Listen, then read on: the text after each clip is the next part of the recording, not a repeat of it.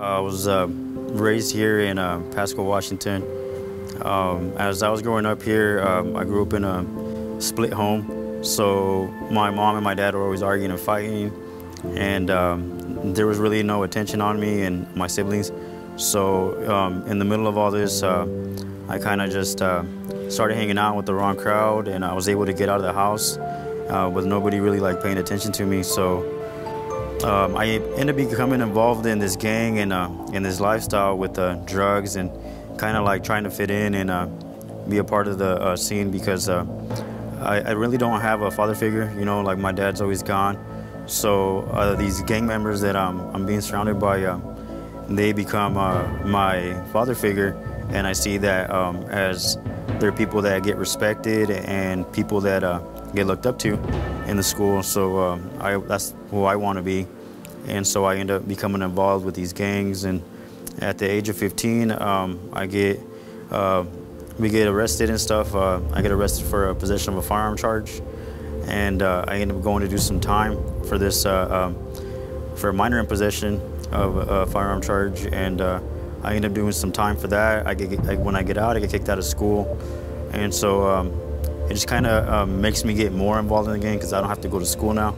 So I'm kind of more in the mix of all the gang stuff. And at the age of 20, I'm about to turn 21, I get arrested for a felony rioting charge and felon in possession of a firearm. And I end up having to go do a prison sentence. So a friend of mine, two friends of mine got shot, and now they're saying that now I'm starting kind of catching up on everything that's been going on. And another friend of mine got shot, and he got shot in the finger in his head, but he survived and he was good.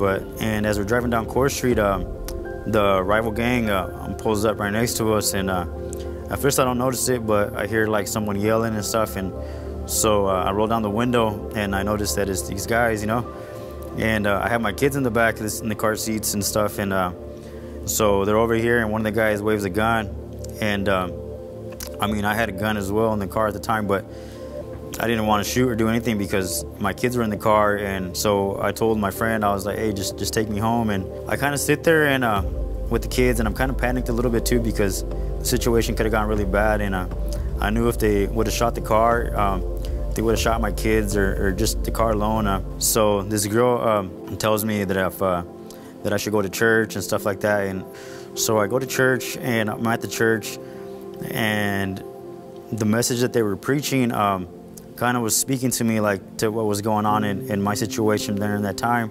I wasn't a person that had a lot of patience, so I want stuff to happen immediately, and stuff's not happening for me. It's already been like a couple weeks, and Pastor Tony had gave me this Bible, and I'm reading scriptures and all this stuff, and I was like, man, like I've been praying and nothing's really happening. I'm already looking for other alternatives to instead of just waiting for God to come through, to like start selling drugs or something so that I could get myself back on my feet. That week I had gone with my brother and gone to a dispensary, because when I went into prison there was no dispensaries, and I got out and weed was legal. So I had gone with my brother, and we had been smoking dabs, and now I'm here like a couple weeks later, and I know it takes more than 30 days to get clean. And my probation officer calls me, and he tells me like, hey, you need to come in. You were supposed to be here yesterday. And he pulls out a UA cup, and he tells me, he goes, can you give me a UA? And so I kind of stared at it for a little bit, and I was like, oh yeah. And he tells me, he's like, are you clean? And I don't know if he could tell that I was like nervous. And I told him, I was like, oh yeah, of course, yeah. I was like, I'm clean. But I remember I was saying this little short prayer, and I was like, God, I was like, if you're real, I need you to show up like right now. I need you to help me. So when he gives me the cup, I look at the cup, and I'm clean. Like THC is all normal. Everything is normal. And I'm kind of like, at all a little bit, I'm kind of like, oh my gosh, like I'm clean, you know? As we're driving back home and stuff, my sister was a Christian, and she was also trying to get me to church. And I just never really went with her. So she's listening to this radio station called K-Love. And as we're driving, there's this guy, and he comes out, and he's on the radio, and his name's Luis Palan. And he's talking about how in the Hebrew language there's no word for coincidence. And he was saying that is happening is because God's ordained it that way, and that the Hebrews believed in that, and that so the sooner that we stop saying that it's not a coincidence or that it's luck, but we start acknowledging that it's God, that the more we'll see the blessings poured out upon us. And it just, like, to me, it just hit me, and it hit me hard. Like, God was like telling me, like, no, he's like, it's not a coincidence. Like, it's me, you know, like all this stuff that's been happening positively is me, you know. And so I'm looking out the window, and I'm just kind of like lost.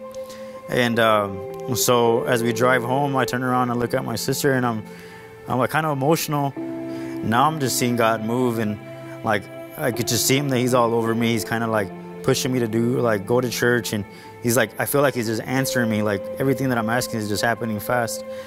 And I get to church, and the service that they're having is just, it just hits me again, and God's all over me, and I just feel like emotional. And they call people up, and they're like, if you've never given your life to God or to Christ, come to the altar.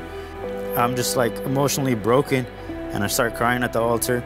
So I cut out like everything. I cut out healthy relationships, other friends and stuff like that. Like, I go back, and I kind of just go back into my word, go back into prayer, go back into having a relationship with God. And moving forward, I cut out doing tattoos, because I was doing tattoos as well. And I know that that was something that God wanted me to cut out. So that was something that was hard for me, because I was making good money, and it was something I didn't want to let go, because as a kid I was always like drawing and doing art. So I ended up cutting that out too. And I already knew that it wasn't what I wanted, that it's what God wants. And that's what brings me joy, is doing what God wants. So that's what I decided to do. And that's what I'm going to continue to decide to do as I continue forward.